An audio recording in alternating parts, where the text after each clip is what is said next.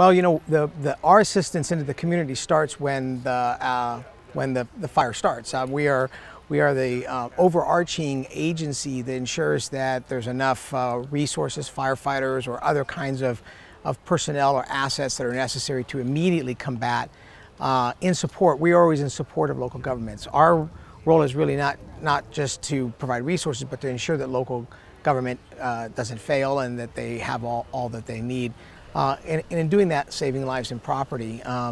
So, you know, here now we are now transitioning.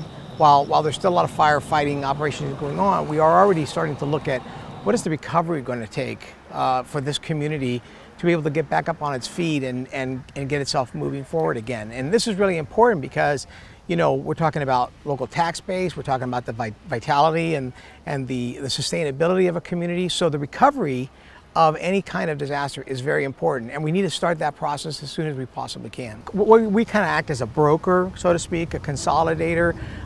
There are a number of state or even some other local programs. Sometimes there are federal programs like the Small Business Administration, or there are grant programs. This particular disaster, while it certainly is catastrophic for this community and it's very, very critical for the state, really is not something that the federal government would get engaged with. So we're going to leverage programs at the state level that we can.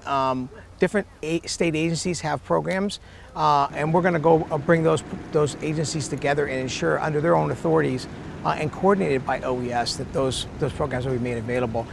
Soon there will be a local assistance center that's established here by the county, and in that local assistance center we will have departments like Department of Motor Vehicles and the Franchise Tax Board, Department of Social Services, to be able to address issues like critical records that may have been lost, or the need for, you know, crisis counseling, etc. And then we were going to work with the county with regards to kind of the interim sheltering for how we're going to help the folks deal with a place to live and some of those critical life necessity items.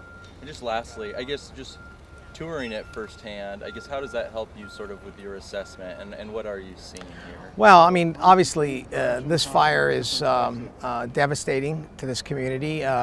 It's unfortunate we're seeing a lot of fire activity in the state, and we're seeing these kinds of events far too often.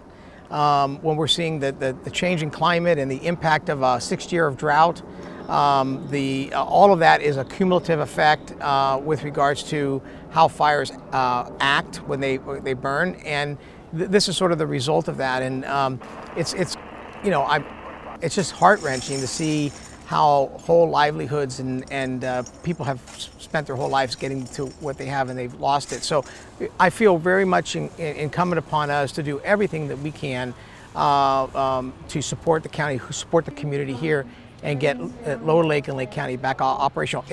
Keep in mind, we were here last year during the Valley Fire, and you know, sort of an extension, but every event is a new event, and we're going to hit it pretty hard.